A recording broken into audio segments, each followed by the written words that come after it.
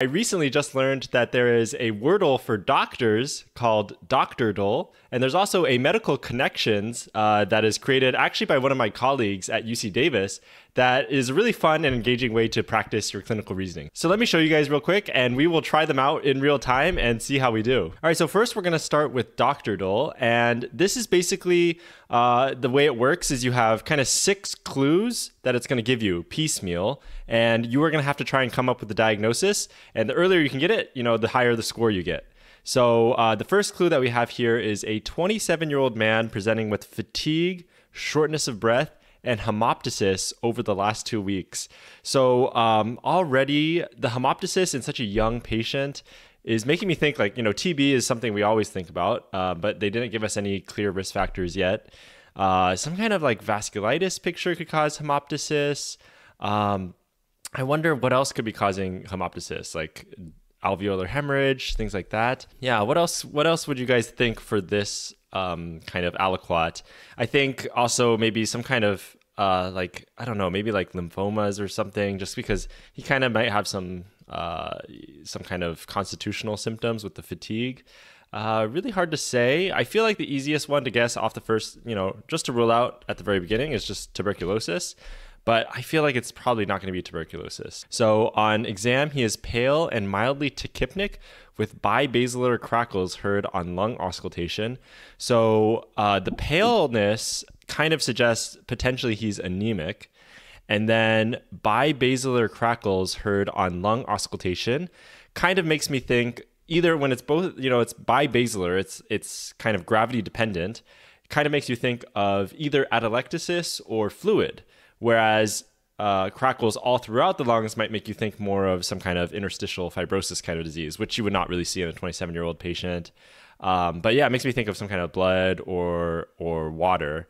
So actually recently, the fact that he's pale and he's got these bibasilar crackles, I am thinking maybe that diffuse alveolar hemorrhage. I don't know if that's one of the answers here. It doesn't look like it is. I am thinking about like Goodpasture syndrome. I don't know if it actually presents in this age group, but just because I was, recently doing that talk about nephritic or glomerulonephritis, and you could have pulmonary hemorrhage. Maybe he's pale because he's got some kidney injury and he's anemic from that. And we got the answer right. So that was awesome. I'm actually really, really happy that I got that so early. So we can actually see what the other clues would have been. So lab testing reveals anemia and elevated creatinine. Chest x-ray shows patchy bilateral alveolar infiltrates. UA demonstrates hematuria and proteinuria. And immunofluorescence detects linear IgG deposition along the glomerular basement membrane. So that's awesome. I literally just did that video of that case report of nephrotic syndrome. And then I had been talking about Goodpasture syndrome. But really, because I think when you have somebody with hemoptysis that's so young, it's got, you're thinking like TB or diffuse alveolar hemorrhage. And then when they're giving you that he's pale, you're thinking that he's anemic. And again, it sounds kind of diffuse alveolar hemorrhage because he's got bibasilar crackles. All the blood is collecting at the bottom. So I'm actually very impressed by myself. I did not think I was going to get it so early because my friend actually told me today's was very hard. So that was very satisfying. And so this actually comes out daily. This is my second time doing Doctordle. So anyways, I think this is a great resource that you guys should try. It's just a fun way to practice your clinical reasoning and practice your pattern recognition. So now let's move on to the medical connections. And this is developed by my colleague at UC Davis.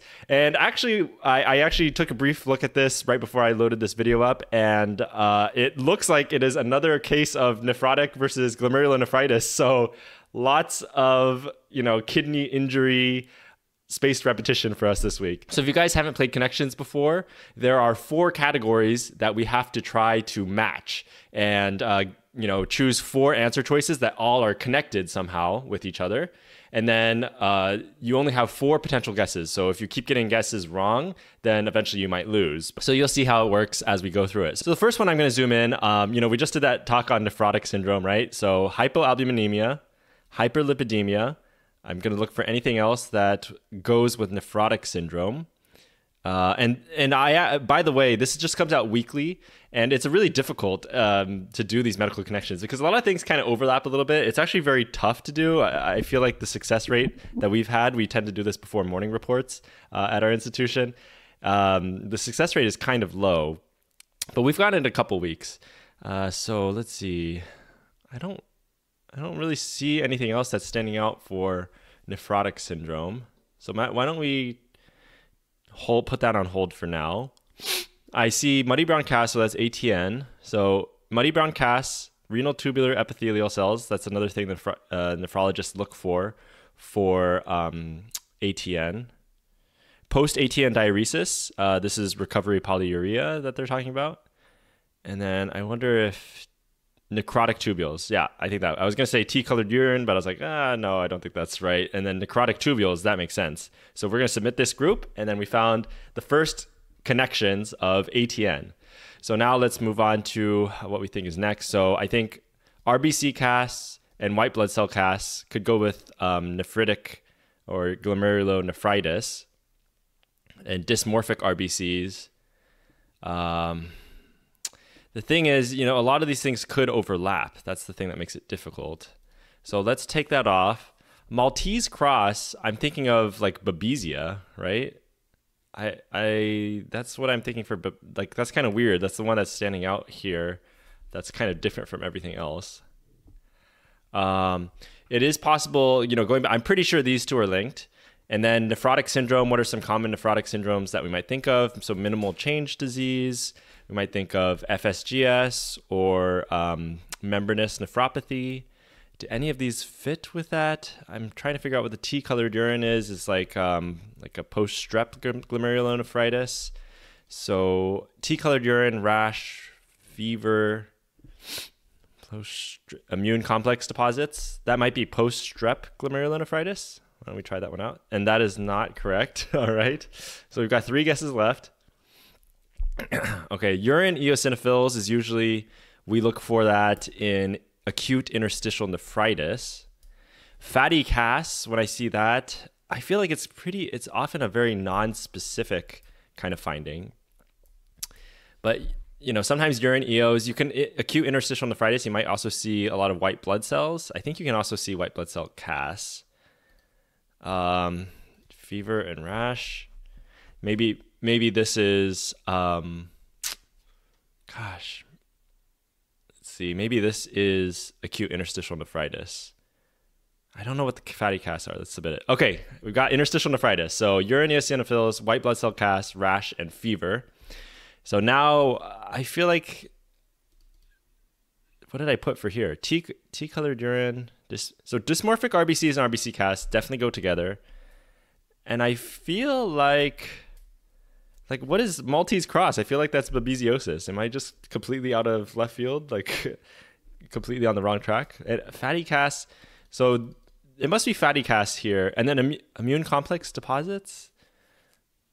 If it's like membranoproliferative glomerulonephritis, then that could cause nephrotic syndrome, and it's mediated by immune complex deposits. Okay, so that was wrong, but it tells you so close, you're one away from a correct group. So maybe it's the T-colored urine, but T-colored urine makes me kind of think of like hematuria, maybe. I just don't know what the Maltese cross is still. I feel like, so maybe, I think immune complex deposits was probably the wrong one. Dysmorphic RBCs, RBC casts, and T-colored urine. I think that sounds like nephritis to me. So glomerulonephritis. I don't know what this Maltese cross is here. Maltese cross. I thought that was, let me open up my Anki. I thought that was like babesiosis. That's why I'm like completely, not sure what's going on here. But anyway, we did get all 4 categories right. And so that's pretty nice. I am pretty happy about that. So you can see how this is a really fun way to practice and gamify your kind of, your learning. So let's see, Maltese cross. Yeah, so Babesia. I'm not totally sure why Maltese cross is in nephrotic syndrome. Is Maltese cross associated with nephrotic syndrome? We'll take a look at this. Oh, wow. And so, yeah, apparently Maltese crosses in a urine sample is a classic finding associated with nephrotic syndrome. I actually had no idea about that. So, I learned something from this Medical Connections. So I didn't get a chance to finish editing the video that I recorded yesterday. And so today is a new day. There's a new Dr. Duel, and I thought I would add this into the video so we have another example of what a Dr. Duel might look like. So this case is a 19-year-old female presenting with abdominal pain, distension, urinary frequency, and constipation. I'm noticing that a lot of these patients tend to be kind of younger patients. I think it's because, younger patients tend to have like new diseases that kind of present without being ever diagnosed for the first time before. I wonder if that's the case, but abdominal pain and distension, urinary frequency, and constipation. This is just really vague because this could be from so many different etiologies. One thing I was thinking is urinary frequency and constipation. Maybe like hypercalcemia. I don't know. Sometimes whenever you see polyuria and constipation together, that can be a sign of like that combination classically together is a kind of classic combination for hypercalcemia. And I think that would also go with abdominal pain. And the distension is probably from gas from constipation. So let's just guess with hypercalcemia. I actually feel pretty good about this. Oh, okay. Shoot. So the only answer is familial hypocalciuric hypercalcemia. But, maybe that would go with the urinary frequency. They don't just have a regular hypercalcemia. I guess it's not specific enough. But let's guess it. I actually have sort of a good feeling about this one. No, we're not right. Okay, so let's see. Pelvic exam reveals a painful right adnexal mass. Oh, gosh, it's going to be a GYN question. Painful right adnexal mass that could cause abdominal pain, distension, urinary frequency, and constipation. Is this like an ectopic pregnancy? Is this like ovarian torsion? I don't think ovarian torsion presents with urinary frequency and constipation, but neither does ectopic pregnancy really. But I think the most likely thing that would happen in this age group with a painful right adnexal mass could be ectopic pregnancy. And then I'm kind of thinking of all those ovarian tumors that you could get and trying to figure out if any of those could cause it. So abdominal pain and distension, could that be ascites? If so, then you can think of the theca granulosa tumors. I believe those ones were associated with ascites. I'm not sure if they're associated with urinary frequency and constipation. And then, again, with ectopic pregnancy and ovarian torsion, I would expect more of it to be focused on the pain. And I wouldn't really be able to explain the urinary frequency and constipation. Like teratomas maybe, but I don't see how a teratoma could cause urinary frequency and constipation. So maybe let's go with theca granulosa, ovarian theca luteins. I thought it was theca granulosa tumor. Sex cord granulosa cell tumor. Maybe this is it. This is definitely not something I run into normally when I'm taking care of patients. And that is not correct. Gosh, this is getting harder and harder. So the patient has no elevation in HCG and a mild elevation in LDH. So doesn't sound like it's some kind of pregnancy related thing. We can rule out ectopic pregnancy with negative beta HCG. And a mild elevation in LDH, that's kind of concerning to me. When I think of an elevated LDH, I think of a lot of hematologic processes. I think of lymphoma, hemolysis, but what could cause a painful right adnexal mass with elevated LDH? This is tough for me. I don't know what kind of tumor. Maybe let's just type ovarian. This is the problem with the Wordle here or the Dr. Duel is like, you can kind of just see what the available options are. Ovarian corpus luteal cyst, no, none of these. Struma ovary hyperthyroidism. No, I'm not seeing any of these, on my differential. Some kind of lymphoma. She didn't describe any, B symptoms, constitutional symptoms, no fevers. What is there for teratoma? Immature teratoma? Could that cause this? I actually don't know. I'm just going to go with Hodgkin lymphoma because of the elevated LDH, but I really don't think this is the right answer. AFP levels are elevated. Alpha fetoprotein, so definitely hepatocellular carcinoma can cause elevated alpha fetoprotein.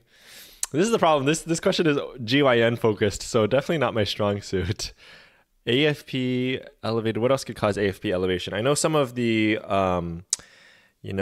pregnancies, if they have chromosomal abnormalities, can cause, or if they have like omphalocele and gastrocele, can cause elevated AFP levels.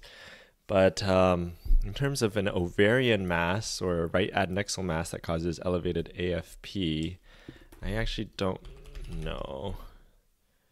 Sex cord thecoma? Sex cord, I don't even know what these are.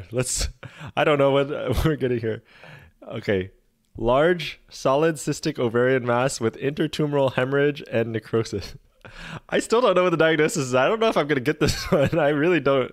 I need to brush up on my OBGYN skills, I guess. But I don't use it day to day. So this is actually a really hard one. I'm just going to go with the teratoma. I'm running out of diagnoses to diagnose. Schiller-Duval bodies. Okay, I remember that term. I thought that was associated with the theca granulosa tumors, though. Oh, Schiller-Duval. Gosh, you remember this from step 1, and I remember there's a sketchy on this as well. I'm forgetting the name of what tumor this lines up with, though. What if I just type tumor? Yolk sac tumor? Warthin tumor, Sertoli-Leydig cell. Is it Sertoli-Leydig? I feel like that's in men, though, like Sertoli and Leydig cells, but females also have it. Extragonadal germ cell tumor. That seems like it could be an option. So I was on the right track with trying to figure out a tumor. Brenner tumor. I don't even remember a lot of these. Phyllodes tumor, I think I remember was in the breast. Yolk sac tumor seems like I feel like it's Sertoli-Leydig is the one that's kind of screaming out to me, which is weird because Sertoli-Leydig cells are like involved in sperm production, but I think women have it as well, and I think it may be associated with the Schiller-Duval bodies. So let's cross our fingers. And no, it was yolk sac tumor. So, all right, well, I guess we still have stuff to learn every day. So you guys probably were frustrated watching me struggle through that, but that's how this game goes, and that's why I think this is a great tool to use to kind of brush up on your knowledge of things that you may have forgotten. All right, and here you can see going through my prior hockey cards, where is the Schiller-Duval tumor? It's somewhere down here. Okay, so what is the characteristic histology finding for testicular yolk sac tumors? It's the Schiller-Duval bodies. What is a tumor marker for testicular yolk sac tumors? AFP. So I'm sure anybody who's involved in GYN, this was like a very, very easy question for them. And why don't I take a look at the theca granulosa tumors? Because I remember those also, okay, here's another question, another set of sketchy that shows yolk sac tumors being associated with AFP and Schiller-Duval bodies.